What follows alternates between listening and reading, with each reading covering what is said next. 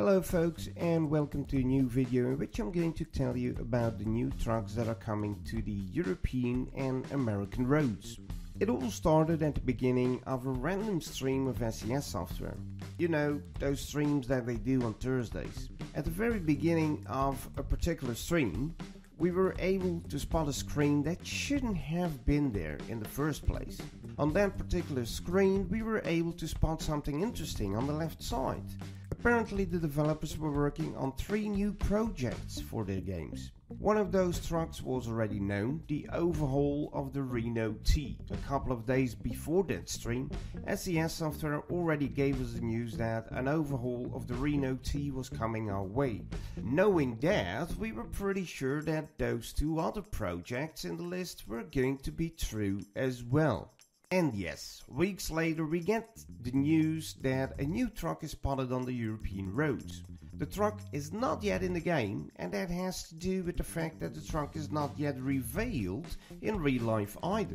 Just like in the game, the truck got spotted in real life as well. The typical camouflage that is used by many manufacturers to obscure the form and details of the truck nevertheless pulls the attention.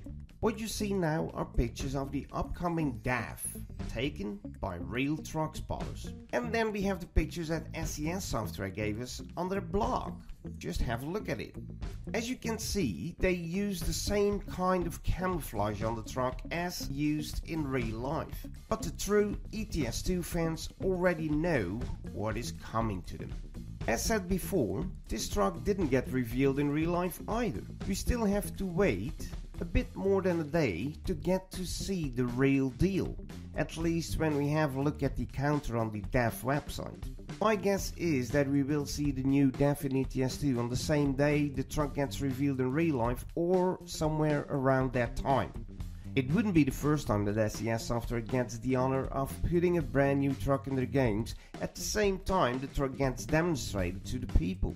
Think about the Western Star 49X in American Truck Simulator.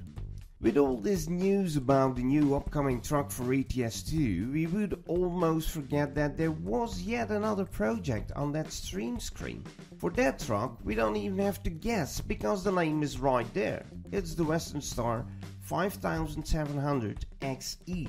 Obviously a new upcoming truck for American Truck Simulator.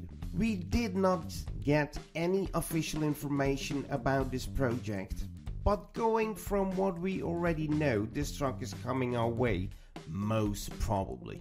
The Western Star 5700 XE is not a new truck in real life. The truck dates from 2014 already. As we can see on the official website, the truck comes with a variety of cabins with several roof options. For the engine, there are 3 options: the Detroit DD16, the DD15 and the DD13. Whether the real deal is going to reflect in the game is not sure. As said before, we didn't get any official information about this truck, not even a tease.